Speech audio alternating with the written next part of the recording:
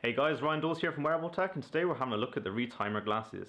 The ReTimer helps you to overcome those bouts of jet lag when traveling. It helps you to overcome seasonal affective disorder like we are getting here in the UK in winter at the moment, and as well as help to change your sleep cycle if, like me, you suffer from a bit of insomnia. So the glasses were built to be able to be used all around your daily life. So of course I'm going to pop on my normal glasses first, and then I'm going to pop over the ReTimer over the top of them. Now, as you can see, they aren't the most fashionable device in the world, but you aren't going to be wearing these down the street. On the inside here, you get a little button which will switch on the light just to make you look even more sci-fi. And you press that twice and it goes up to full power. So it uses green LEDs along the bottom, which have been scientifically developed. They shoot just below your iris to essentially simulate natural light. These are perfectly safe. You wear this for about 30 minutes at a time, and then it's supposed to be able to change your circadian rhythms. So I've been using it over the past week to change my sleep cycle, and it has worked. The only note that I will give you is, although these aren't dangerous to the eyes, don't travel in a car or anything just straight after using them, because you do get that kind of bit of a blur along the bottom of your eyes, which could be dangerous. So let's take a quick closer look at the device itself.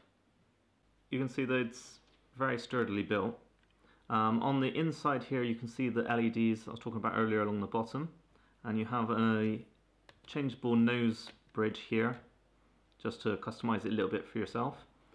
On the inner part here you get a little press button and a battery indicator here on the left of it. On the bottom you just get a standard micro USB port, and if we hit the on button once, then you'll see the light come onto its lowest setting. If we press it again, it will go up to its highest. So the device will sync with your Fitbit. So you can see here I have the ReTimer app.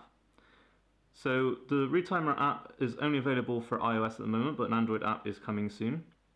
Like I said, you can sync it with your Fitbit. So if we just hit sync now, because I definitely don't fall asleep at 6 PM, wake up at 11 AM, then that should, there we go, change to my current sleep cycle, which is 10 PM and waking up at 7:30, which is something that I've altered over the past week whilst using the ReTimer. So you can put in the time that you would prefer to fall asleep. So say I wanted to start falling asleep at 9 instead, then I could just hit calculate, and it'll build me a custom program of when I should be wearing it and what times I should be getting up. So you see that I should start getting up at 8:30, wearing it for 30 minutes, moving on to 8 AM, again 30 minutes, 7:30, and so on. So that's ReTimer. I hope you enjoyed this video. Please like and subscribe and share and all that stuff if you did, and we shall see you in the next video.